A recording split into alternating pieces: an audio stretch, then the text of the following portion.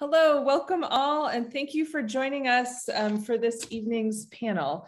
We are delighted, I should say who I am first. I'm Andrea Stanton, the Senior Associate Dean for the College of Arts, Humanities, and Social Sciences at the University of Denver.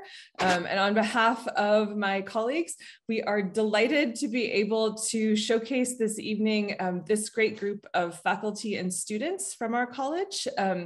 As I think you know, they will be sharing tonight examples of the initiatives that they have developed to innovate their research, scholarship, their teaching, and their community engagement. And all of this has been supported by our Center for Innovation in the Liberal and Creative Arts. Our panel tonight will be moderated by my colleague, Darrigan Silver. Darrigan is an associate professor in the Department of Media, Film, and Journalism Studies, and an adjunct faculty member in our Sturm College of Law. And he is the first faculty director of SILCA, our Center for Innovation in the Liberal and Creative Arts at the University of Denver. Darrigan, I'll turn the floor over to you to talk about SILCA and to tell us who we'll be hearing from this evening. Thanks, Andrea. I really appreciate it. Thank you for that kind introduction. And I want to thank both Andrea for her steadfast support of SILCA and our SILCA projects and being a great collaborator and a great partner in the Dean's office. I want to thank you for being here tonight to listen to our panelists. And I want to thank our faculty panelists and our student panelists. We're going to begin tonight by briefly explaining what SILCA is and what we do. But I am going to keep it brief because I think the really interesting people here that are going to talk tonight is we have faculty and staff from 3 of the projects that we have sponsored over the last 4 years. And I think they are doing some of the really interesting stuff that you'll want to hear about tonight, rather than the overview of what SILCA is. But to sort of frame it, I would like to explain sort of who we are and what it is we do. And to do that, I'm going to quickly share my screen. I have a brief PowerPoint that I would like to take a look at.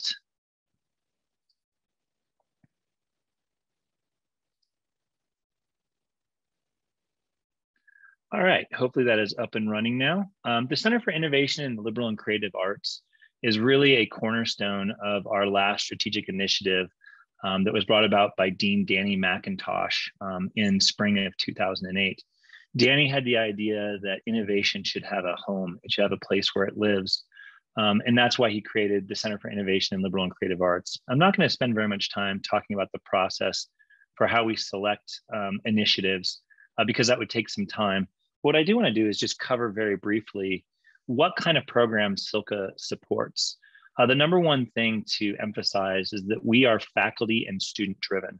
Frequently in centers of higher education, you have individuals who decide what innovation is going to be from a top-down approach.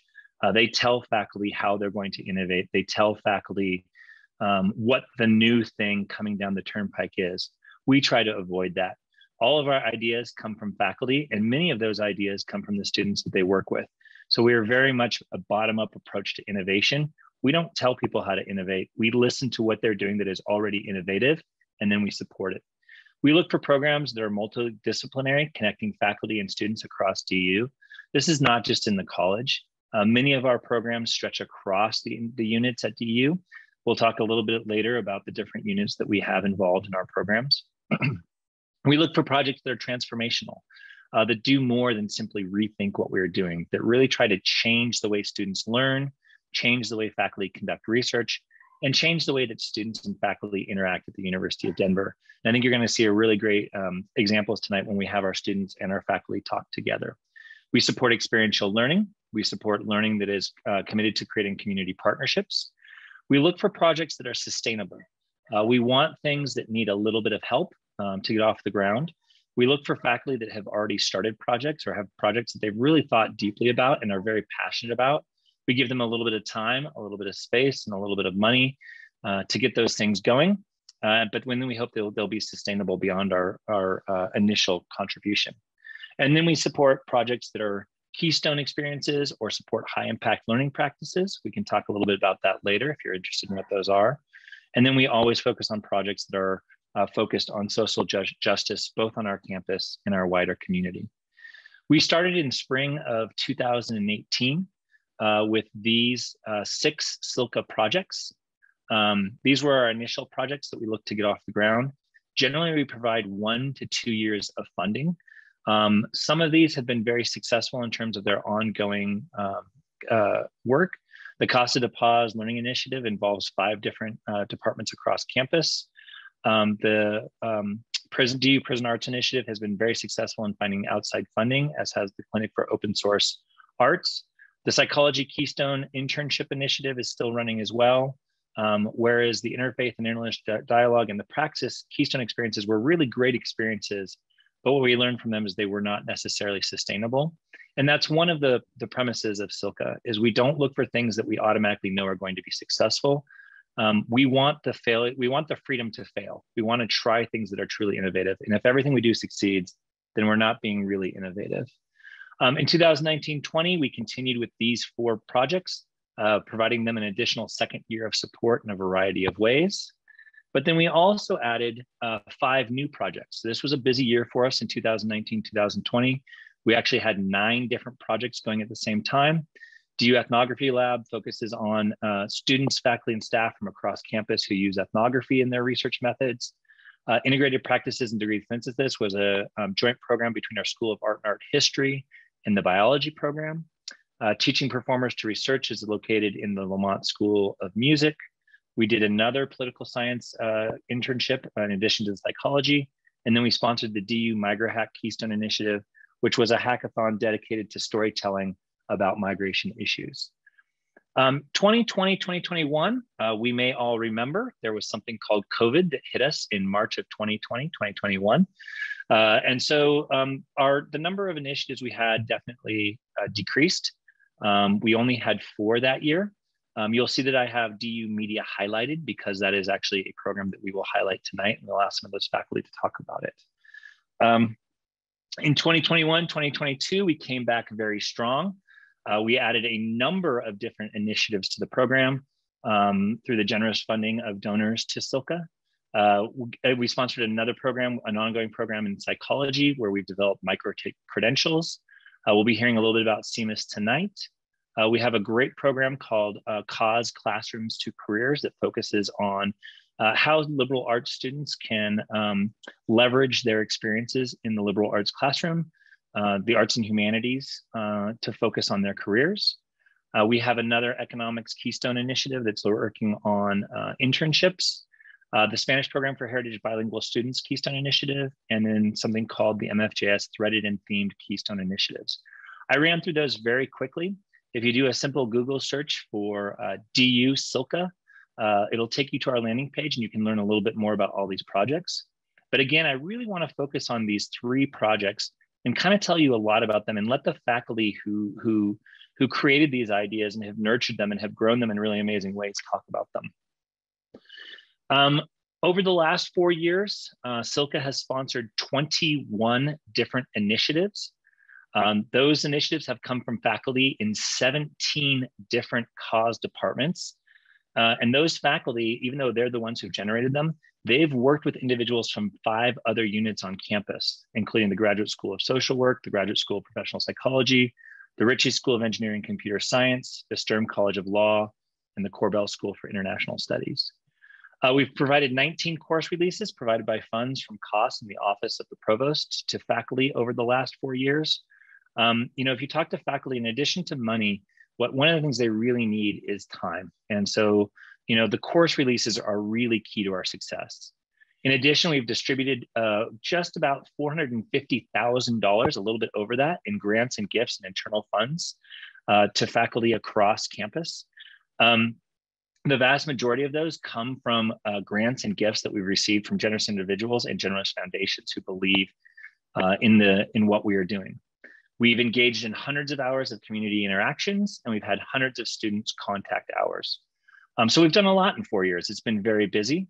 But again, rather than going over all 21 initiatives, we've decided tonight that you would really enjoy hearing from 3 very specific initiatives that have been very successful. And so with that in mind, I'm going to stop my screen share. And I'm going to introduce our first project and introduce you to our first speakers. First, talking about CIMAS that we've already covered a little bit is going to be Alison Krögel and Keelan Vargas.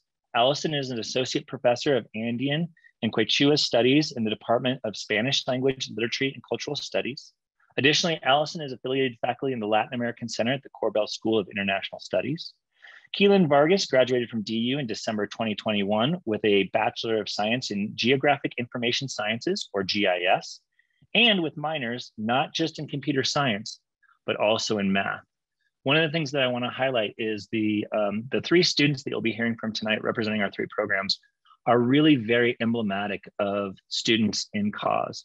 They're individuals who are not forced to focus on one interest or another. You will see that they all have multiple majors and multiple minors. And one of the beautiful things about COST is it's really set up so that students can live and be their whole selves. We don't ask them to be one thing, just a math major or just a computer science major, but DU and particularly COS really allows them to embrace all aspects of their personality. And I think you're going to learn that when you hear them speak tonight. With that in mind, I'll turn this over to Dr. Krögel to tell you about CIMAS. Thank you, Darrigan and Andrea, for your introductions. And hopefully you can all see my screen now. It's my pleasure to participate in this event tonight to share some details with you all about DU's forthcoming Center for International Mountain Area Studies. And as Darrigan mentioned, I'm happy to be joined tonight with Keelan Vargas, one of my undergraduate student research partners. Many students have worked on several of these projects tonight, but Keelan's been with me through the long haul, including really early on in the pandemic. So I'm happy that she was able to join us tonight to talk about some of her work on this project. So in Spanish, CIMAS is a plural noun, and it refers to summits or highest points of various mountains, and to sort of the apex or culmination of a process or a project or an artistic creation. So we think that this is a very apt acronym for the project, which is conceived of as being a space that can advance not just social science research and humanities-focused research, but also moving across campus to integrate the work of our colleagues in the environmental sciences and sustainability studies, biological sciences, and geography and GIS, because a lot of these fields are deeply imbricated and very interesting to work cross-disciplinarily, but sometimes we don't have the opportunity to collaborate. So CIMAS is sort of designed to facilitate this. And the idea is that it would serve as a multidisciplinary research and teaching hub that really is focused on community engaged research projects and collaborations, not just within Colorado and the Rocky Mountain West, but also abroad. And that it will really offer opportunities for faculty and student research partnerships across campus, and also integrating students' rich experience prior to and after study abroad. I work with so many students who study abroad as a Spanish professor, and a lot of my students study in highland regions throughout South America and also in other parts of the world. And I think that what is lacking is a little bit of thinking through what the community-based research project is going to be abroad and how that can be integrated into the student study during their fourth year. Usually they study abroad in the third year. So how can we tailor their study abroad experience and integrate that into their coursework once they return to campus and even prior to their study abroad? So CIMAS really, I think, hits a lot of the goals of the Keystone Initiative, calling for high impact initiatives, cultural inclusion, economic equality, and multidisciplinary approaches is definitely sort of integral to the idea of CIMAS. And if we look at DU Impact 2025, that's asking for knowledge bridges, cross-campus partnerships, and really training students to go out into the world and make an impact in various different ways and to integrate their various studies throughout their 4 years at DU. I think that a space such as CIMAS will provide that for students. And I should also mention that CIMAS is focused on bridging rural-urban divides, which is something that sometimes doesn't receive as much attention as I think it should within universities that are located in urban centers. So one of the projects that is ongoing that is related to the CIMAS Center is called Musuh Iya, and it's a digital humanities collective that was launched a year ago today already. And if you're interested in seeing what we've been doing with this project, you can go to musuhiya.info. And if you want to know what it means, there's an explanation in Spanish, Quechua, or English. You can choose which language you would wish to interact with the platform.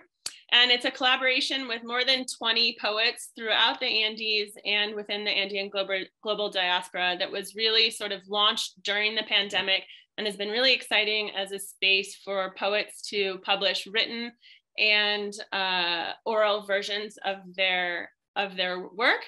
And it's been coded to be really accessible in low bandwidth areas and on mobile devices that are maybe not up to date or weren't very expensive to begin with. So it works well in rural communities, and teachers are already using it throughout the Andes, which is really exciting.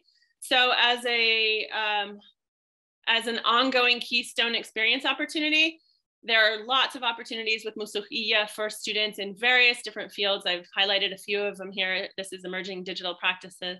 There are lots of opportunities for internships and even in work both virtually and while students are abroad in various different areas, depending on the students' areas of interest. And then just very briefly, the second project that CIMAS has been working on over the past few years is called the Aspen Arbor Glyph Archives Project. And this is focused on collecting sheep herder testimonies from about the last 100 years that are left on aspen trees as carvings and carvings on the trees, which is where the arbor glyph comes from. And really we're seeking to chronicle the establishment of sheep husbandry in the United States and specifically in Colorado through various lenses, socio-historical, economic, environmental, and in terms of shifting patterns of oftentimes marginalized migrant laborers. So that's the large project. And we have a lot of community partners, both in Denver and in Northwest Colorado. Here are a few of them that we've been working with for the past several years already. And on campus, we have 3 different departments actively collaborating on this project. One of the citizen scientists and photographers, Mark Chapman, who might be in the audience tonight, donated slides from decades ago to the project, which the photography department at DU was able to scan. And so now we have this archival documentation as well that we were able to integrate into the project. And then the Department of Geography, and specifically the Geographic Information Science Project, is creating both print and digital maps for gallery shows that are going to open in Denver in the fall of 2022, and then in rural Colorado going into fall of 2022 and winter of 2022 in Routt and Moffat County. So just west of DU's new mountain campus, just jumping over one county and the 2 most northwestern counties of Colorado is where we're focusing on here.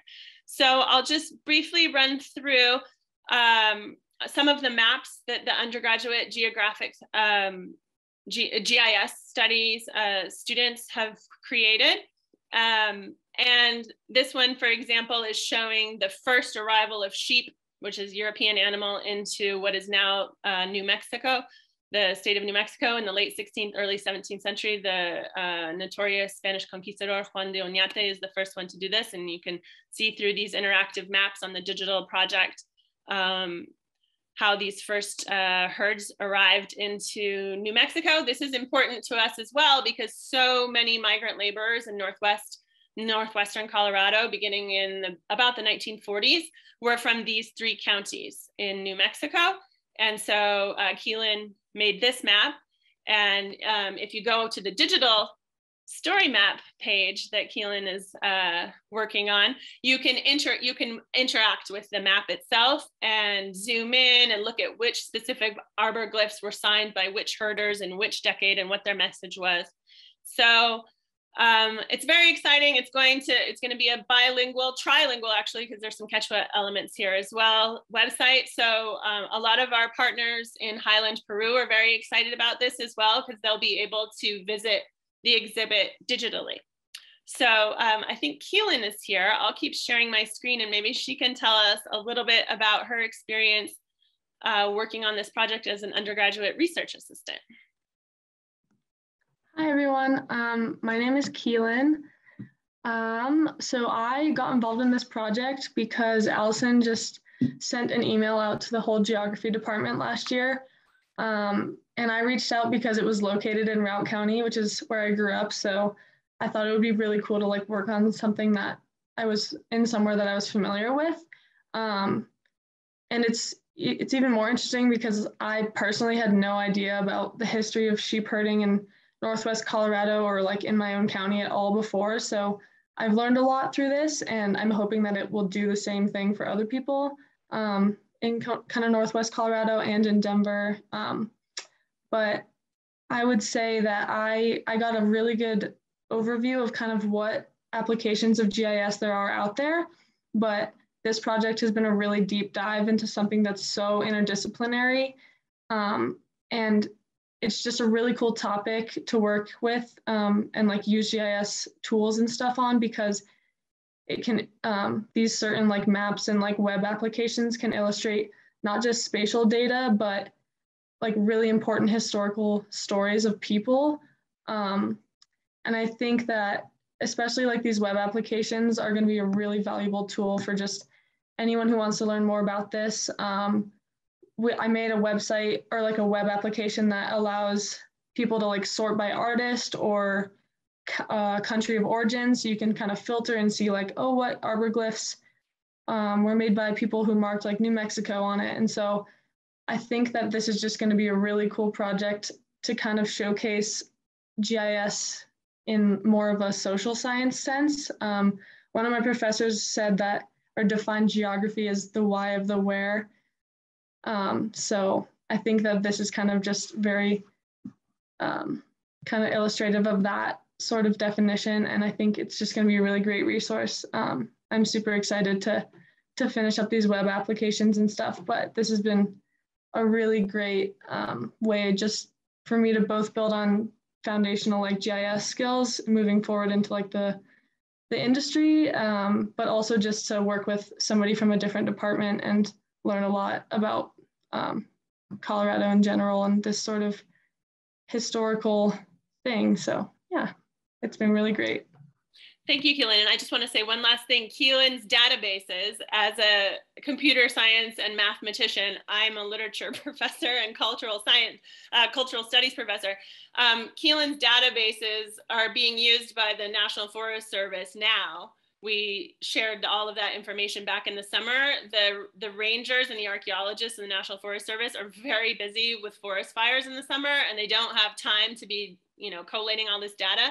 So with Keelan's databases, they're able to make sure that certain areas with very old arbor glyphs, the 1920s and 1930s, which are cultural artifacts, aren't tagged for removal. So that's like a very practical application of CIMAS that we were able to share all of those databases. And so many projects going forward. The National Forest Service and our partners there in the ranger districts are very excited to work with other students in the future. So thanks for letting us share a little bit about CIMAS, and we're happy to answer any questions if folks are interested in more details going forward. Thanks, Alison and Keelan. That was really amazing. And I think it's a great example of how truly understanding any subject can't be owned by any one discipline. And a really great example of how digital technologies and digital media really don't mean anything without the cultural studies impact of it and the depth and the understanding that the humanities bring to it, which I think is a great segue into our next project that also looks at digital media and ways of storytelling with a very critical eye and a very critical lens that looks at how populations that are possibly not as present in our culture and our media background as they should be. And that's talking about documenting Colorado's hidden voices. It's my pleasure to introduce Carlos Jimenez Jr., he's an assistant professor of media, film, and journalism studies, where he specializes in digital media, labor, and immigration. Lena Reznicek Parado is a teaching assistant professor in Spanish language, literacy, and culture studies, and a director of the Spanish program for heritage bilingual speakers. She specializes in heritage language education and applied sociolinguistics. And Dr. Alejandro Sarron, who is an associate professor in cultural anthropology, where he specializes in health, human rights, and ethnographic research. And Dr. Sarron is a favorite of Silka. This is actually the third initiative that he has helped get started. And so we are always thankful to Alejandro. He is truly an innovative thinker, and he is a gem of the College of Arts, Humanities, and Social Science. And we always love it when he joins a project. I will turn it over. I believe Lena is starting us off. I'll get us going for today. Good evening, everybody. And thank you, Darrigan, for that wonderful introduction. Today, I have the great fortune of telling you about our project, Colorado's Hidden Voices. The overarching theme for this project is putting our students in direct contact with a diverse part of our Colorado community. And we're doing this in two very specific ways. The first is through an oral history project, and the second is through an internship program spread out throughout Denver, Colorado. I'll start by telling you about the first. For the oral histories, students have been trained to record and preserve voices that have been traditionally excluded from Colorado's archives. This is farmers, farm workers, essential workers, bilingual communities, to folks who have made a difference in their local community. And if this rings a bell for you, if you know someone that might fit for this, we would love for you to connect us. The oral histories that the students collect will ultimately get contributed to History Colorado's state archive, where they will live on forever, making a huge benefit to the history that we tell of Colorado. And of course, History Colorado is a main partner in this work. In the process for the students, our students get to hear firsthand from a community member that they might not otherwise engage with. And this is really one of the many ways that we're pushing the student experience beyond the classroom. To prepare our students for this work, we've had a series of workshops. We had our oral history expert, Rachel Storm from History Colorado, who came and taught students the ins and outs of oral history work. I got to teach the students an audio recording workshop where they got to use professional grade equipment to eventually do their interview. And our most recent workshop was led by Professor Lina and Alejandro on language and professionalization, where she prepared the students to work with a bilingual community, and Professor Alejandro helped us connect with the DU career and development to really come in and prepare our students for their internship, which is what we'll talk about next. Thanks, Alejandro. Thanks, Carlos. You're all in my mind right now.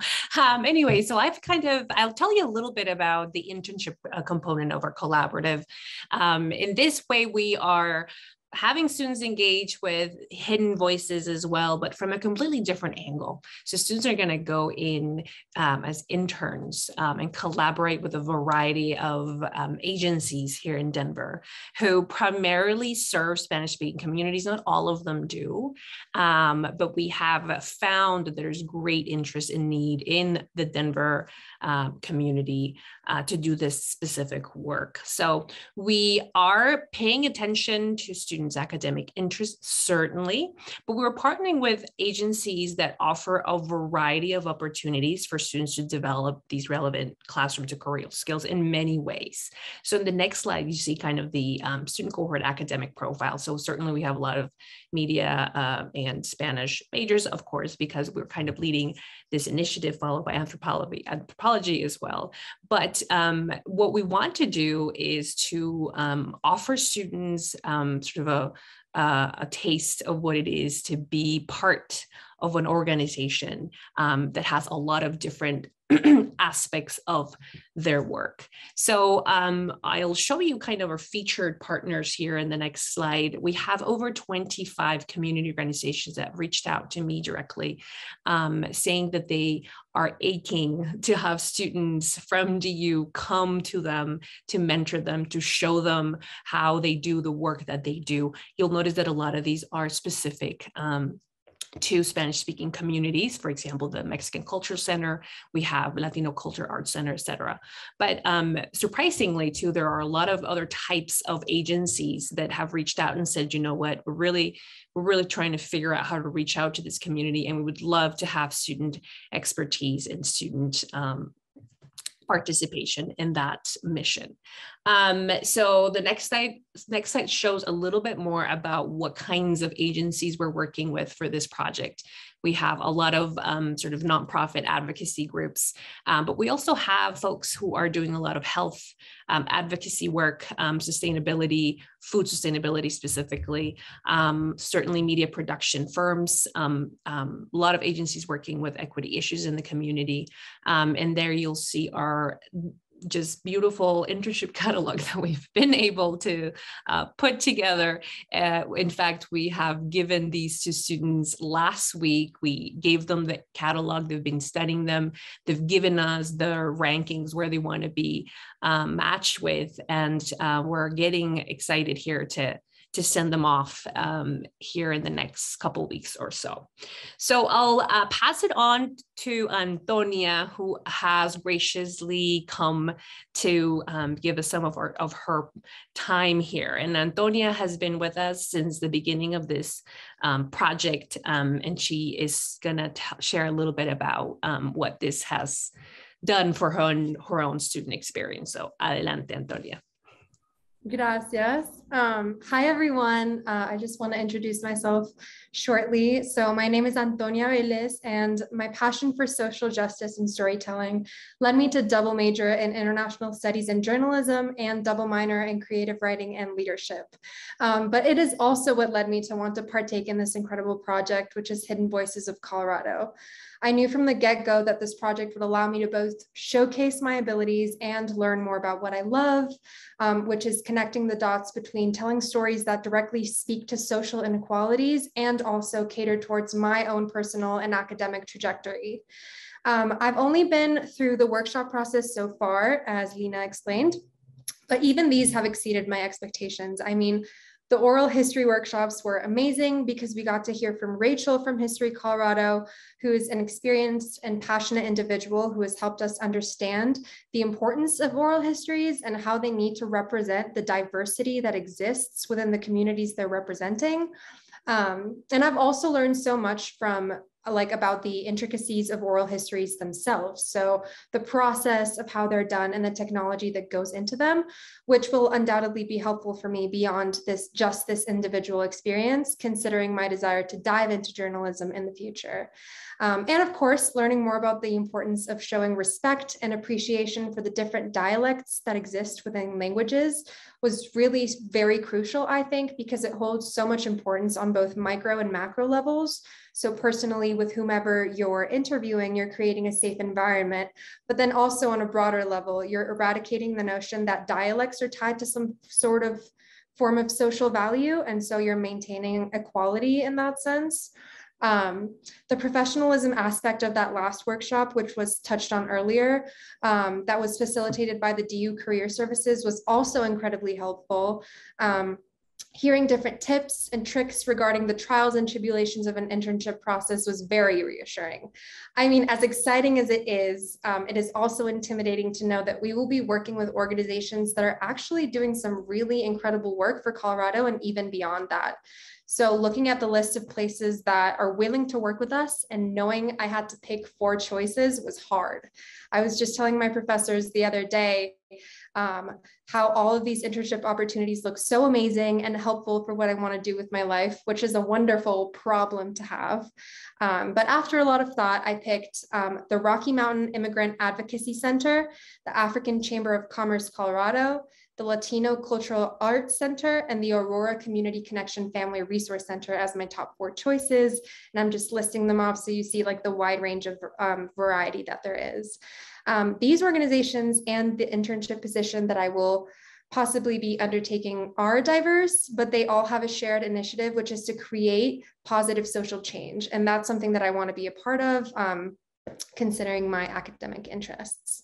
No matter what organization I end up working with, I'm confident that this will be an enriching experience and a stepping stone for my professional life, as I'll be exercising valuable skills like organization, time management, and networking skills, but then also learning from and being surrounded by professionals in fields that I might be in someday in the future. More than this, though, it's thrilling to know that I will be creating actual tangible products through this experience. So aside from the interviews, also some hypothetical things that I might be doing for these organizations might be, creating social media content to help with an organization's community outreach or volunteer outreach, or maybe translating a handbook to help another organization become more inclusive. So that's really exciting. And then knowing that I have a broad range of things to contribute to these organizations as well, considering that I am a bilingual and bicultural person, is also just wonderful and inspiring to know. Whatever it is that I end up doing, I'm glad to know that I'll be working towards social justice, and I'm really thankful that I've gotten the opportunity to do so. So now I will be handing it off to Alejandro so he can wrap us up. Gracias, Antonia. Education scholars like bell hooks have known for many years that the best way to learn is in community. As you all can see, there is almost magic that happens when we connect students, community, and faculty. In this particular case, we are bringing together students' motivation, energy, and talent, community's amazing work and needs, and faculty enthusiasm and expertise. What makes this magic happen are the bridges that we are able to build with support from initiatives like CILTA. So thank you, and please feel free to contact us if you would like to know more.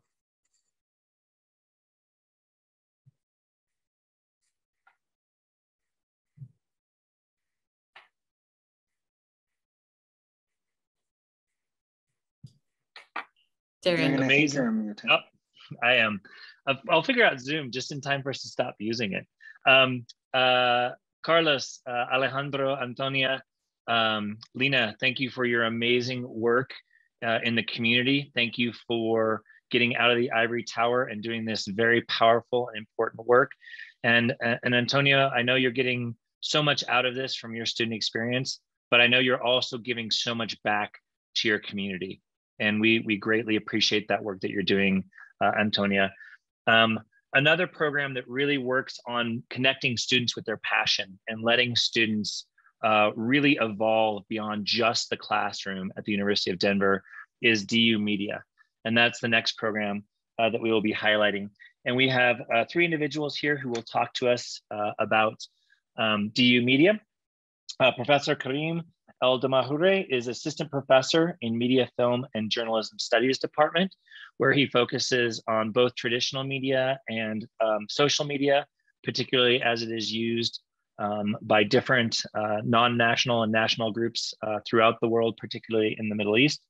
Christoph de Mont-Heinrich is associate professor, also in Media, Film, and Journalism Studies Department, and specializes in web design and development, digital photography, digital media, globalization, journalism, social media, multimedia storytelling, news reporting, and online journalism. And joining them today will be my former student, who I haven't seen since she was in my class, so it's very nice to see her, is Grace Gans. Grace was a double major. As you can see, as Antonio pointed out, 2 majors, 2 minors. Grace, 2 majors. Very common here at the University of Denver that we allow our students to explore all of their interests without limiting them. Grace was a double major in journalism and music. And so I'll turn this over to hear about DU Media to this group. Thanks, Darrigan. And it's great being with you all and hearing about all those amazing initiatives. And I'm also very glad to be here with my colleague, Christoph, and one of my favorite students, Grace, to talk about DU Media. So I'm just gonna start first by walking you through how that all started. When I was in my undergrad, I was studying media and journalism, And I remember the studio was sort of like a sacred place that you cannot like approach or get close to. I remember in 4 years, I actually got into that studio, I think twice or 3 times. So that also translated into us not being able to touch the equipment and the gear until like the very last year when we were working on our graduation projects. So as you can imagine, you know, going out there and going out there into the field and starting to work, I'm a journalist by training, and I had to learn everything basically in the field, like as I was working in the job. So when I went to grad school and I went to certain institutions that I found how they really cherished student media, I saw how it was transformative, not just in my experience, but also in the experience of colleagues that I've seen and friends and peers. And how it actually had students get out of college with portfolios that were literally as strong, if not stronger, than some of the professionals out there. So basically, when I joined DU in fall 2019, I found that there was a studio and that anybody can get into. So that was, you know, amazing for me. And I also saw how the gear was available for everybody to, you know, play with and use. But also I saw the fascinating work that our students were doing. And I really felt that this has to be showcase. This has to be seen. And thus I started working with my colleagues in the department, talking about DU Media. It wasn't called DU Media at the time, but like the initiative to have a student media platform. So we basically worked on that, and it launched in February 2020. With the idea that any student in the department across the 4 majors can come to, you know, the faculty in charge of DU Media and basically pitch ideas, and then we can help them with the gear, help them with the project development, etc. But also, more importantly, that the fantastic work that our students are doing can be showcased, and not only showcased, can compete with student work across the country and internationally as well. And in the first year, we were actually our students were able to get a bunch of awards. Actually, we got the SPJ, Society for Professional Journalists, first place in digital videography. That was Grace. And then we actually had the second place on the very same category. We also had the Future Broadcaster Award by the Colorado Broadcaster Association to one of our students for his work with DU Media. And we also had silver and bronze in the Tilly Awards. And just yesterday, we learned that one of our students got in the BEA, Broadcast Education Association, got an award of excellence in the long feature TV category. So basically, for the first year when we were working on it, we were basically focusing on social media at the time. And then my colleagues were recommending Silka. And one of the amazing things that I learned about Silka as we were prepping the proposal to apply is the notion of sustainability. And Dergan touched on that earlier a little bit. And this was something that was on my mind, and I felt that this is really important. And thus also we applied for a course release and we were able to get it. And I'm gonna leave the floor to Christoph to continue here, how we moved beyond the social media presence as well.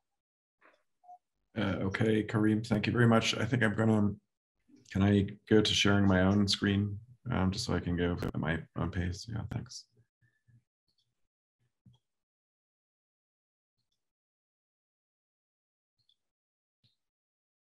Okay, so as Kareem said, we've been on, DU Media has been on the social media platforms.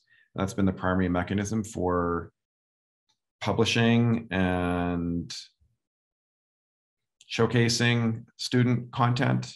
So Facebook page, YouTube account, as well as an Instagram account. And I was fortunate to, as Kareem talked about, get a course release in this past fall. And I worked pretty hard to create a central showcase space, a website for DU Media, and brought together a lot of content. So we have multiple majors in our Department of Media, Film, and Journalism Studies. So we have film majors. We have journalism majors, strategic communication majors, and media studies majors. And this DU Media brings together content produced by all of those majors in particular, but not only film students and journalism students. And that content was, and still is, sitting in different places on the web and different social media spaces. And Kareem and I wanted to bring it together in a central place. And so I worked in the fall to create a new DU Media website, and that is du-media.com. And I'm just going to go to that site a little bit here. Won't spend too much time on it. Just want to give you a sense of what it looks like. So there are hundreds of articles and videos here from the last year and a half that students from our different majors have worked on. And we have a structure here where on the website where you can locate content according to documentary film, music videos, short film. Then we also have news content, articles, and videos. And of course, as Kareem was just talking about, we have, and I need to update this to reflect the new award that we just got, that the students got here, but that's some of our award-winning content here. And then DU Media has also, and Kareem has also partnered with Rocky Mountain PBS, and these are some of the stories that were published and broadcast on Rocky Mountain PBS and their website, produced by students here at DU. So just a nice space for student work that has been produced. A lot of really great stuff over the last 2 years or so. I guess we're almost at 2 years now with DU Media, and we're always looking for more content. And one thing I do want to show you, we have a historical record now of all the content here on this page here. And if you scroll down, it's all chronological, and students can find their content. And yeah, that's just an overview of our DU Media website. It's du-media.com.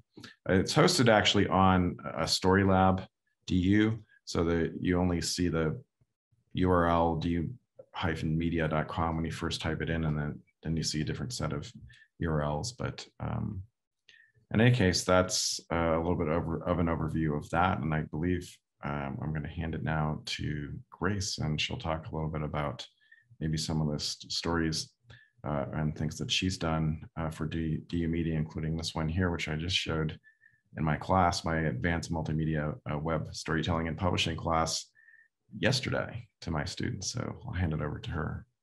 I'll stop my share. Awesome. Hello, everybody. My name is Grace.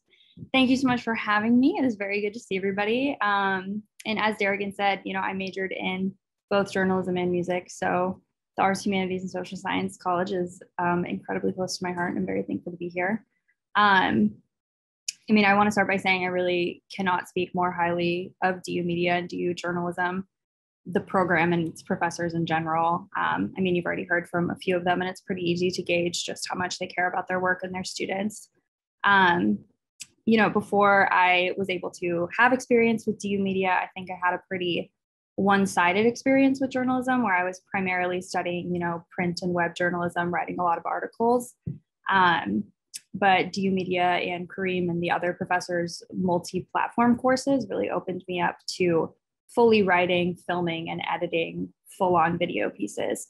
That was something that, not only made me more passionate about storytelling, but honestly is incredibly essential to a journalism education in this modern digital world and in my current job now, where I work at a TV station.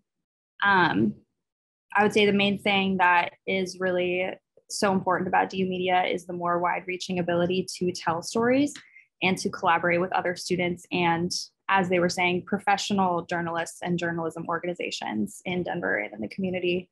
One thing that Christoph was just saying that I had the opportunity to be involved in was a partnership with Rocky Mountain PBS. I, along with other students, got to write and work with PBS journalists to produce 2 videos for their Colorado Voices series.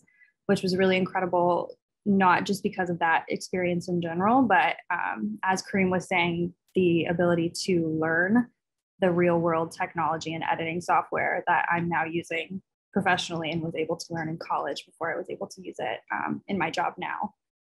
And then finally, the last thing I wanted to say, through DU Media, as Kareem was saying, I was able to win an award from the Society of Professional Journalists for one of those projects. And he was saying that DU Media has also allowed me to have my work from senior year be submitted for SPJ and even Emmy Award consideration. That's one of the things that a lot of people don't know, that college students can win Emmy Awards for journalism work. It's a very cool thing that DU Media allows students to do. And you know, these applications primarily can get pretty expensive, and people think that you can just send in your projects, have fun. But if you want to submit your work, unfortunately, there is funding and costs that go with that. But DU Media helps students be able to do that without cost, which is really important. And so, yeah, was able to help me put that on my resume in this very, very competitive field. When I started working in my current job, I met so many other kids who went to these massive, big program, big reputation journalism schools that also had these opportunities, and seeing that showed me, you know, really how valuable this program is, because it really is so cool that DU, which has a very small program compared to a lot of other schools, has something that is on caliber and has something that compares so highly to these very large, very big resource programs. And that really comes from just the care and the work of the faculty that you see here. So yeah, I could talk forever, but I'm gonna stop. Thank you again, and I will turn it back. Thank you, Kareem and Christoph and Grace. I'm going to take host privilege, and that means I get to ask the first question before we turn to our audience. And my first question is going to be follow-up on Grace's comments there at the end. And I'm going to ask this question of Keelan, Antonia, and Grace, and we can go in that order. But I've noticed that none of you mentioned classes. These weren't things that you had to do for your major. These were opportunities sort of above and beyond your classwork, things that spoke to your passion, you know, be it storytelling or GIS or social justice. You've all mentioned those things as being very passionate to you. How did these opportunities make your time at DU unique? And what did you gain from these particular opportunities that you don't think you would have had necessarily if they weren't there in place? And Keelan, you can go ahead and start. Sure. Yeah, I would definitely say that, like, my major and my minors are very sort of like tech and like computer science and math heavy. So like just being able to be a part of this project was really, really valuable for me in the sense that it kind of showed me like how big of a scope GIS has, and like especially in terms of like social science and storytelling.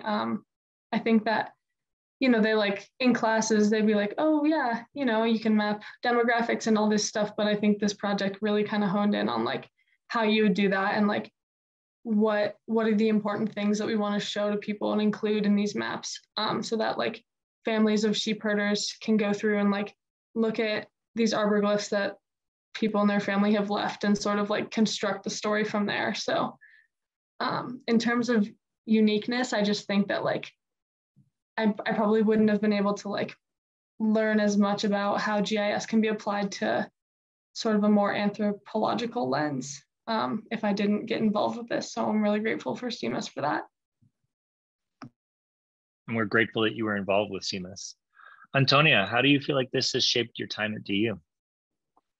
I definitely think that as soon as you asked that question, I was just thinking about like the response from some of my friends from maybe other schools, other states, when I told them about the project that I was in and the whole process, and they were just like, wow, like that's so cool. Like they had never really experienced anything like it, like something that originated from like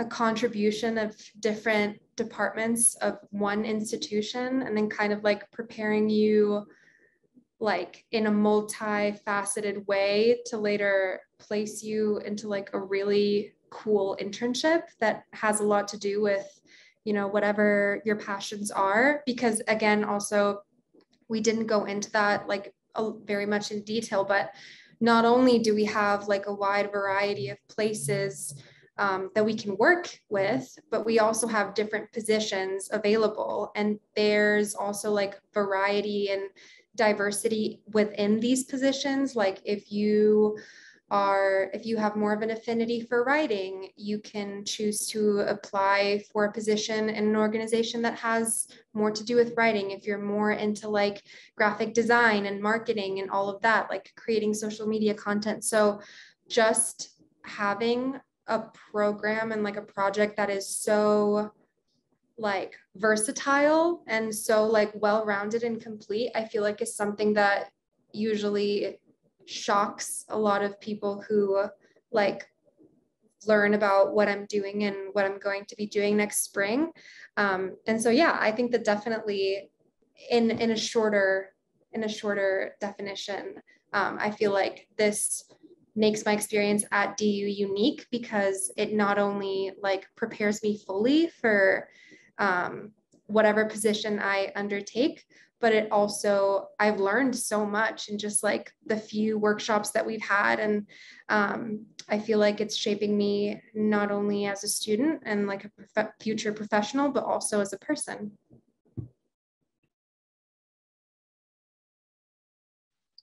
Thank you, Antonia. Grace, you talked a little bit about, you know, big J schools versus small J schools. And it's obvious you had an impact and your professors had an impact on you. And I'm going to share that Lena dropped into the chat that not only were you my student, but you were also her student. And she remembers you quite fondly. And so can you expand a little bit on that ability to make these deep connections with faculty? And in your case, it's obviously faculty from across cause. Yeah, absolutely. I mean, I think it's pretty easy to build a relationship with faculty when you have faculty that's this good and this caring about their students. I'm extremely happy that I joined the journalism program in general. When I first came to DU, I was just a music major, but knew I wanted to do something with writing. And as soon as I had my first class in the journalism program, I was like, yeah, this is it. This is what I'm going to be doing because of just the amount of care that they put into their students. In terms of, and I think, I mean, speaking of DU media specifically, it definitely allowed me to form relationships with other people and my professors, and allow me to see how both of my passions can kind of work together. Because, you know, before joining the journalism school and DU media, I kind of thought of myself in two boxes, I guess. Like I had my music side and I had my journalism side. And when I got to pitch my own stories at DU, I realized I could actually combine those interests and start telling stories about music and musicians, which was very cool to me, and allowed me to expand those relationships. For example, like one of the projects that I was able to do for Rocky Mountain PBS was about my choir teacher at Lamont. If you guys know who Catherine Saylor is, she's one of the most incredible people in the entire world. And I was able to film and write a project on her. And, you know, just telling a story about someone in general, you immediately form a connection with them at the end of the day. And I think being able to be in journalism and having my little college job working for the Clarion, you know, interviewing so many of these professors and students and people in the community, you gain a connection with someone instantly when you're talking about their story with them. So that's what I will say. Thank you, Grace. So I'm going to ask one more question. This one is going to go to Lena and Christoph and Carlos. One of you can address it or all of you can address it, but we do have to be quick. So if all three of you address it, please keep that in mind. Christoph, you spoke about the importance of a course release. You spoke about how that freed up your time to do this really important work and to get this website up and running. And Carlos and Lena, you've also had course releases.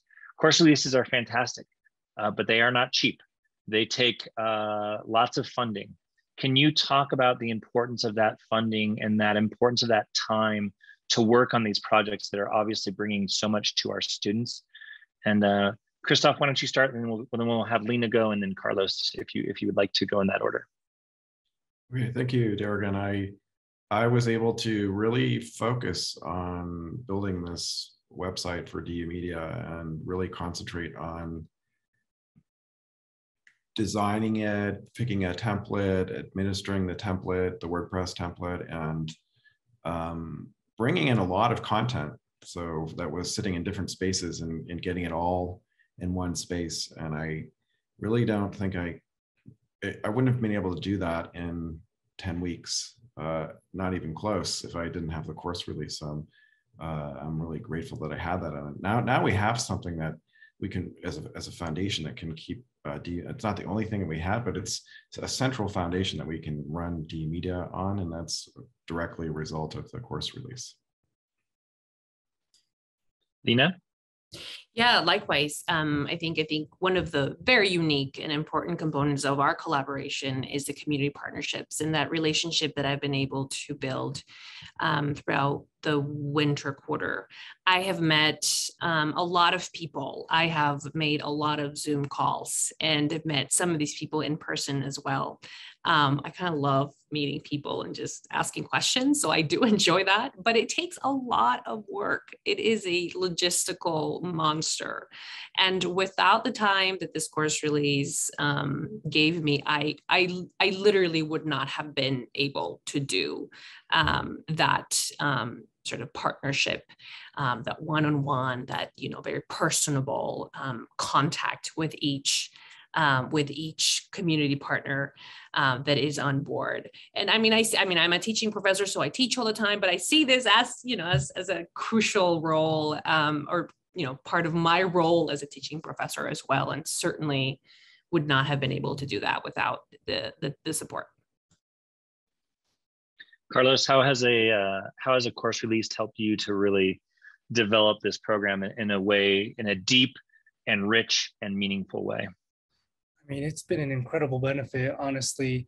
I think some of the things that come to mind is just because we want to do things for the students and we want to bring them together, that level of coordination to get a space, to get food, to get the students together, to get experts to come, that level of coordination requires so much time. Not to mention, again, the recruiting of the students themselves. And we had a couple of student employees, and just being able to manage all of that is an incredible amount of time to get things perfect and to get things right. And I probably wouldn't have been able to do any of that if it wasn't for the course release. So that's at least from my experience. Well, I want to thank you all, Alejandro, Lena, Carlos, Antonia, Christoph, Grace, Keelan. Karim had to leave us for another appointment, and Alison had to leave us for another appointment, but thank you all.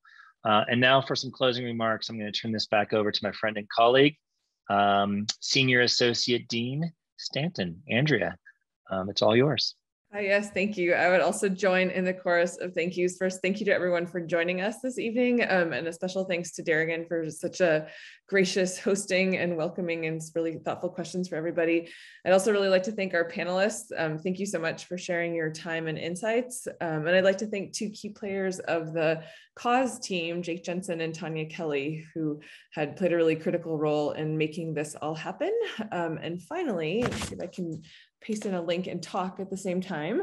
I'd love to encourage everybody to continue looking at the cause events page for additional events that may be of interest. As a large and diverse institution, or as a large and diverse college, we actually have multiple events happening today, as well as this weekend. So you can choose between student recitals, you can choose between a great student production of cabaret. Again, just a really a lovely reminder, as this has been, of the many and diverse ways in which our students and faculty and staff are making an impact. So thank you all again, really appreciate the chance to hear and be inspired by the stories of what you on the screen have been doing. And thank you all for joining us. And I wish you all a great rest of the evening.